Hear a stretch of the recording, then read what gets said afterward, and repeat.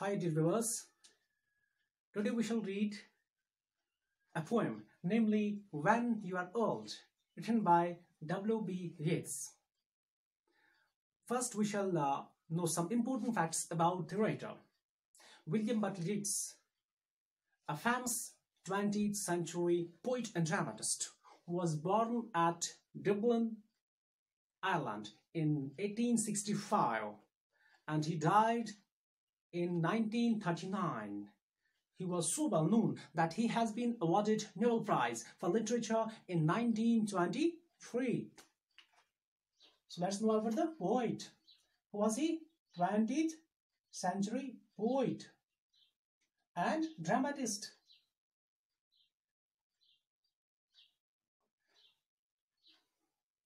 He was awarded Nobel Prize Milanko. Nobel Prize for Literature when 1923 man. What's his date of birth? It's 1865. Where?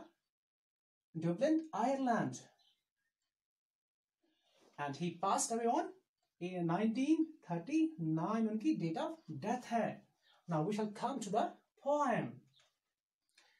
This poem, When You Are Old, it's actually an extract from Yeats' collection of poems called The Rose. The Rose उनकी एक नज़्मों की किताब है, उसमें से ली गई है ये पोएम. इसमें से एक इक्तिबास है. And this poem is addressed to Morgan. It's an address, dedication to Morgan.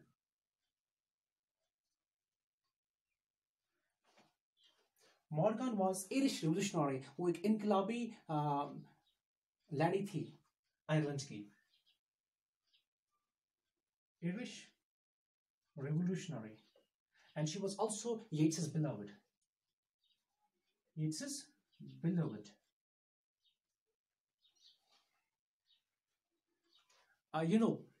William Butler Yeats was desperately in love with Morgan, but she rejected his love altogether. She never responded to his love. It was a kind of one-sided relationship.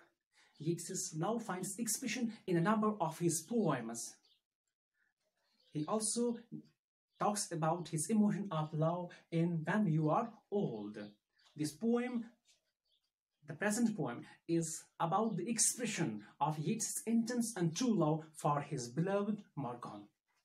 So the poem is about its expression. Expression of Yeats' true and intense love for his beloved. The poet also compares and contrasts true love and false love in this poem. So he compares and contrasts true love and false love.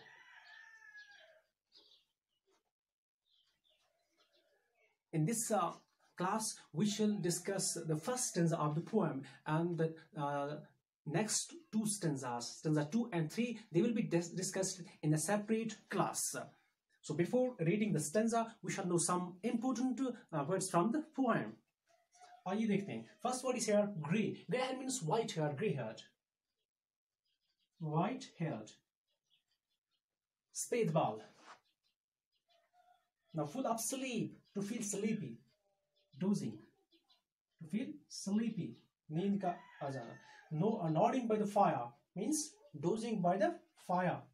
Dozing or feeling sleepy by hearth or fireside. आग के सामने sir का झुकना. Now let's read the stanza. When you are old and grey and full of sleep and nodding by the fire, take down this book and slowly read and dream of the soft look your eyes had once and of their shadows deep. As I already told you, this poem is an address to Morgan. यहाँ पे जो शायर है ये इस नज़म को मुखातिब करता है अपनी beloved Morgan को. जैसे वो उनके साथ बात, as if he is talking to her, जैसे वो उसके सामने उसके साथ बात कर रहा है. when you are old and grey and full of sleep and nodding by the fire, take down this book. As the title of the poem suggests, when you are old, he asks her, a time will come. He's talking about the future time. The poet visualizes, he imagines a future time. वो मुस्तकबिल के बारे में बात कर रहा है. He asks her, a time will come, a day will come. एक ऐसा दिन भी आएगा when you will lose all your beauty, youth, and pride. The poet tells his beloved, one day you will become old. एक दिन तुम बूढ़ी हो जाओगी and your hair will turn grey. आपके बाल सफेद हो जाएंगे and you will feel all the time tired, exhausted and sleepy. हर वक्त आप थकी हुई महसूस करोगी. आपको नींद का गलबा होगा हर वक्त. Nodding by the fire. And you will spend most of your time near the hearth, near the fireside. आप ज़्यादातर वक्त आग के सामने यानी कि गर्मी के लिए अपना वक्त गुजारोगी आग के सामने, चूल्हे के सामने. He gives her a future command here. He asks her, he gives her a suggestion when you turn old. जब तुम बूढ़ी हो जाओगी, take down this book. This book is her, the Rose, the collection of poems.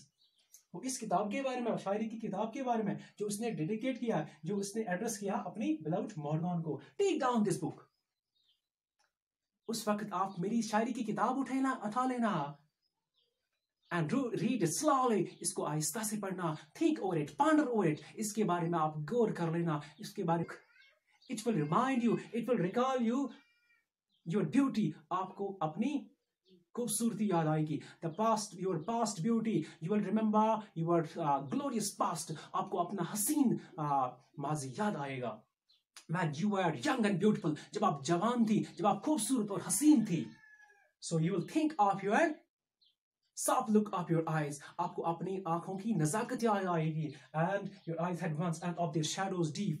You will remember, you will recall the beauty and the depth and the depth of your eyes. You will see how deep and dark your eyes were. आपकी आंखें कितनी खूबसूरत थी, आपकी आंखें कितनी गहरी थी.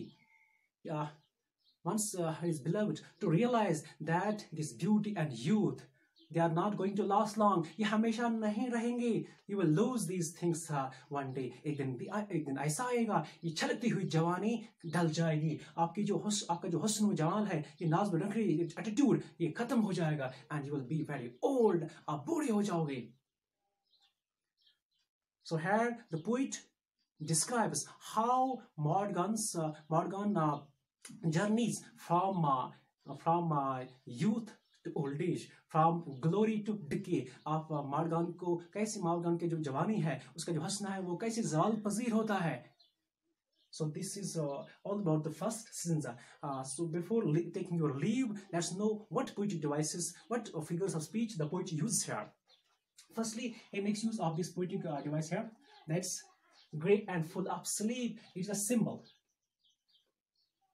So he has used symbol here. It's a symbol for approaching death, imminent death.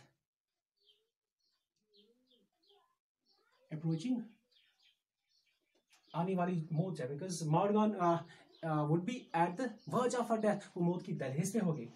After that, he used imagery here, like old and grey and full of sleep, nodding by the fire, soft look, shadows deep. Here we get a picture. हमें एक image मिलती है, हमारे जहन में एक picture आती है एक ऐसी लड़की की जो बूढ़ी हो चुकी है, बाल भी सफेद उसके हो गए हैं, वो आग के सामने बैठी है और इसकी आंखें जो वो बहुत खूबसूरत है. They have soft looks. So this is the use of imagery. I think this is all for today. We shall discuss stanza number 2 and 3 in the separate class, next class. Till then, goodbye.